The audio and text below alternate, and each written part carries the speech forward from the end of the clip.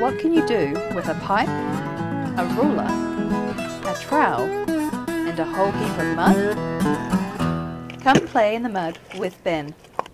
So here we are on the upper parts of the estuary. So the first thing we do is we chuck down our metre squared quadrat, and we've got our bucket full of various things that are pretty useful to us today. But all we really need is a little piece of pipe in this case, but you can use a little can that you can cut off both ends, like a little Waddy's baked bean can. And simply all that needs to be done is you plough your little core into the sediment as deep as possible, and you take your trowel and you just cut around the edges so you can jam your hand down the side of the can, pull out the core as easy as pie, and then simply use your hands or your fist to extract the core back out of the pipe, and you get a really good cross section of what the sediment looks like.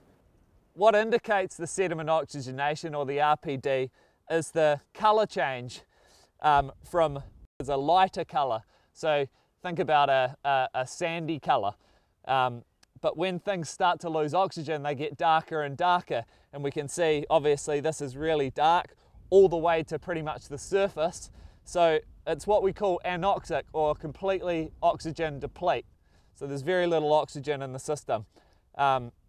So it's not surprising that I can't see a single animal living in the sediments in this location. There's a couple of little snails on the sediment surface here which scavenge around the top and get food that way, but very little inside the sediments.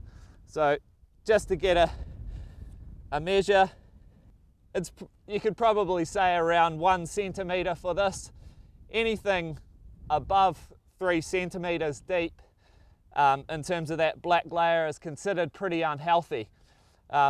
Beyond that 3 centimetres is generally pretty good, and you'll find some animals in sediments like that. So I'll just note that down. So now you've seen how easy it is to get a measure of how healthy an estuary is by looking at the RPD layer.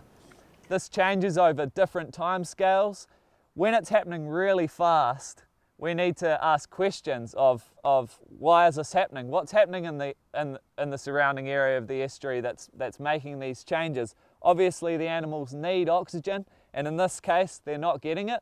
So it's a really, really important but really easy way for you guys to go out in the estuary, go into different areas, measure the depth of the RPD, take it down. You've seen how easy it is, and have some fun, as well as answering pretty important scientific questions and conserving estuaries at the same time.